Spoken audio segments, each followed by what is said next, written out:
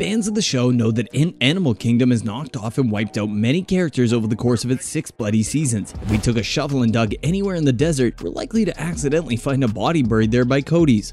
In today's video, we'll be sharing our list of the most shocking deaths to take place across all the seasons. So let's dive straight in. At the number 11 spot, we've got Lucy. Baz had another woman, Lucy, and it seems that he really cared for her, even more than his wife. And the Cody family wasn't getting the better of Lucy, who was tough as nails. Her passing was especially painful for fans of the show since they believe she was incredibly smart and strong. And she passed away in front of her kid at the hands of that pesky Mia. If all her previous actions weren't enough to get people to hate Mia, his definitely sealed the deal. What makes her death all the sadder is that Baz and she were about to start off their perfect life right before all of it got taken away. After Smurf had Baz killed, it didn't really come as a surprise to fans that it was Lucy's time to go too. Still, that didn't make any less hard to watch unfold. Moving on to number 10, there's Agent Livengood. Livengood served as one of Animal Kingdom's primary villains for the past 2 seasons. When Adrian, who's played by Spencer Treat Clark in the series, tries to use his surfboard to carry cocaine out of the country, Livengood arrives right on the scene. Dolan, who faces a lengthy 25-year prison term, makes a deal with Livengood in exchange for immunity. He just needs to direct them to his supply. Sounds like a fair deal, right? Unfortunately, things don't really play out as expected. This is because the DEA agent quickly establishes a link between Adrian and Deran, who's portrayed by Jack Weary.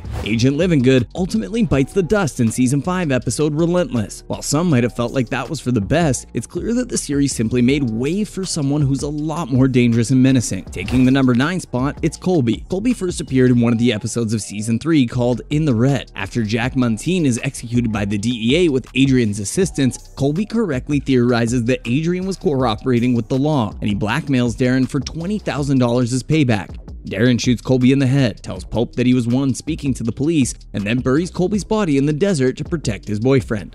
Deran later feels guilty for killing Colby. He'd never killed anyone before this point, so we can definitely see why he comes to regret his actions. Later in Season 6, Pope leads the cops to Colby's body and even takes the blame for the murder instead of blaming it on Deran. Guess he really took one for the team there. For number 8, we've got Mia. We're sure everyone watching the show was yelling at the scenes for Jay to finally stop Mia's crap. When she first started working for Smurf, viewers quickly realized that she was the person who actually killed Baz. Just in case that wasn't enough to get everyone to hate her, she also murdered Lucy. Plus, let's be real, Mia's just straight up not a nice person and just kind of a bore to watch on screen. It's one thing for someone to be a bad person in a show, but when their character has little to no redeeming qualities, it's tough for the audience not just to tune out all their scenes. Luckily, Mia doesn't make it too far into the Animal Kingdom, surviving only about 20 episodes. The character quickly bit the dust, and we're sure many of the fans of the series were thankful for that. After discovering how cunning Baz's executioner really was in Season 4, Episode 8, Jay was given the choice to shoot Mia in the head, and he did so, finally avenging Baz's death. Moving on to number 7, it's Penny. Jay's girlfriend Penny, who was played by TVLine Jones, also died after she made the decision not to flee with her boyfriend.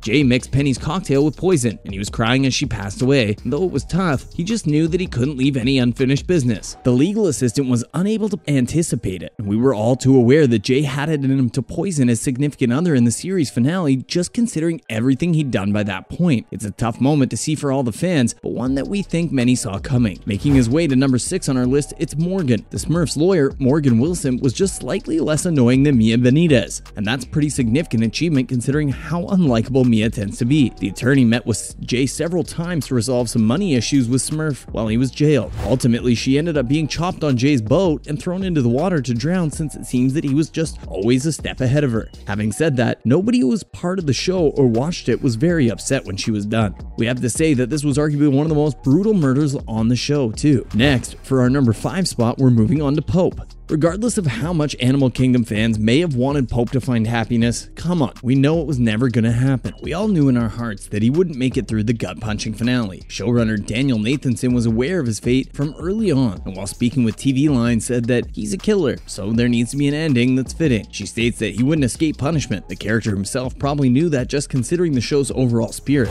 Andrew's death would come in the first place if these fatalities were graded according to how heartbreaking they were. By this point, you probably get that we're ranking these based on how shocking they were. He wouldn't make it past the show's finale. We all knew that. For number 4, there's Catherine. One of the most heartbreaking deaths in the series was Kat's. She may not have been the most engaging character, but honestly, the only heir she made was to cross Smurf. It was extremely disheartening to know that Lena's mother had passed away. It was even more upsetting that Pope, who had always loved her, had been the one to do it. Smurf tries to portray herself as a woman who prioritizes her family above all else. Yet it was cruel that she had no remorse about getting rid of Kath and was prepared to cause her son emotional harm by tricking him into killing her. It was expected that Smurf would give the order to kill Baz's mother, although it is absolutely shocking and frightening that the Pope would obey the order after sleeping with the lady he'd loved for so long.